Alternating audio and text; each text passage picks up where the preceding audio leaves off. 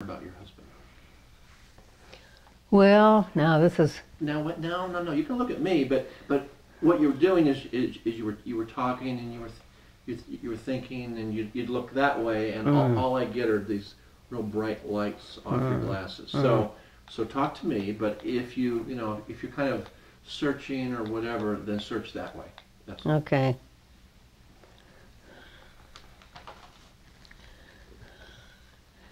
Well, But you can look at it. I think one of his greatest attributes, and we'll put the ridiculous first, is he is a good dancer. And I used to think when I was a kid, if I ever got married, I wanted to marry a good dancer and somebody tall. So he qualified right there at the very beginning. And we used to have so much fun dancing. Dad, watch your hand on your microphone. Oh, You're kind of oh, you're kind of touching it. oh. Yeah. And we'd jitterbug. And we'd put on records at home and sometimes get up and dance. And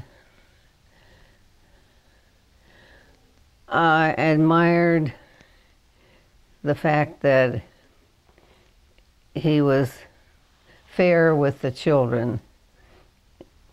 He was helpful to them. They maybe didn't think so, and he would help them with their math. They'd get into some screaming matches.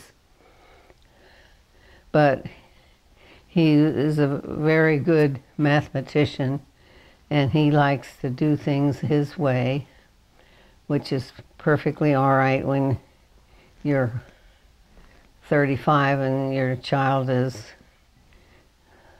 10. And he's very thoughtful on birthdays, and he doesn't forget, like many men do, that you're having an anniversary or a birthday or something that where he can be kind and thoughtful. And I never worried about him because I knew that he always told the truth. And that was one of the things that I admired about him, that he took responsibility for things maybe that went wrong and that he felt he had a part in making them go wrong. And he was always very helpful with the kids and taking the boys particularly with him when he would go to the store or go shopping. And he was kind of funny with the girls because we had a new house over in Scottsdale, and teenage girls are kind of messy. And the three of them, and plus Bill, used the same bathroom, and it was just a panic with curlers and Kleenex and lipstick and whatever. And he would walk down the hall and look in that bathroom when he would come home from work and say some not so nice things, but the kiddos would get in there and pick up their mess in a hurry. So he didn't let them get away with too much.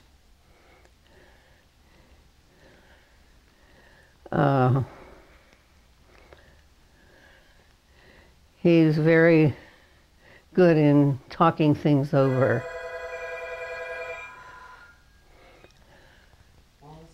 And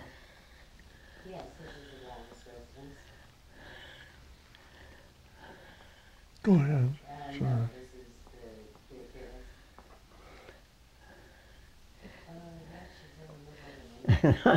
I had one comment to make, that when he talked, or I was talking to him, he had a hard time looking in my eyes. He would either look across the room or pick up a magazine and turn the pages. And this is a little disconcerting to me, but I realized he was listening and he was thinking about what I was saying. And sometimes he did go to sleep during my conversations. But I made sure that he woke up.